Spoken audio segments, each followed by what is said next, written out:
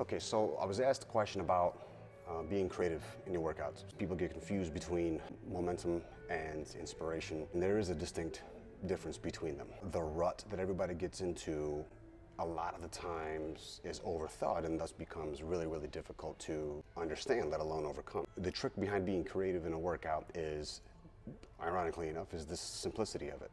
Don't overthink it. Don't overthink it, it's just exercise.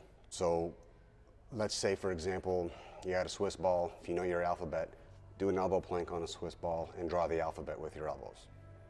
Seems simple enough, right? Until you get to D and you're like, dang, C, D, and E are like basically awful. You know what I mean? Like, yeah. It's sudden you just thought outside the box and now you're doing a killer ab workout with a Swiss ball. Let's say it's a weight training gig and you're always kind of stuck between reps and sets. First of all, if you've gotten with the kid, contact me. Other than what's included with the library, if you have a question about something, let me know.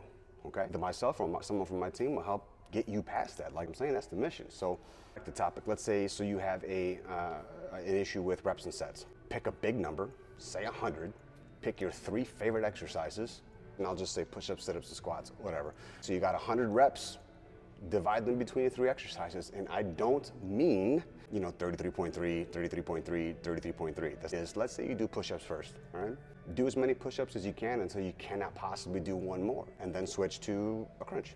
Do as many crunches as you can so you can't do any more. Keep track of your numbers for all of them. So say I do 12 push-ups and I crash out at 11. I'm sorry, I crash out at 13. Cool. I start at 14 with my crunches. Burnt me out, I'm gonna go to squats. I do my squats now. 24, 25, and so on, all the way till I can't do any more squats, and then I start back up my push-ups. You got 3 no-brainer exercises, easy way to rep a count, and just go after it from there. What happens is we get confused behind what's supposed to happen, and we get lost in that gray area between expectations and standards. Just get started, man, and get the first rep in. It's not always gonna be, yeah, I'm excited to go do crunches. Right? Like who says that? You know what I'm saying?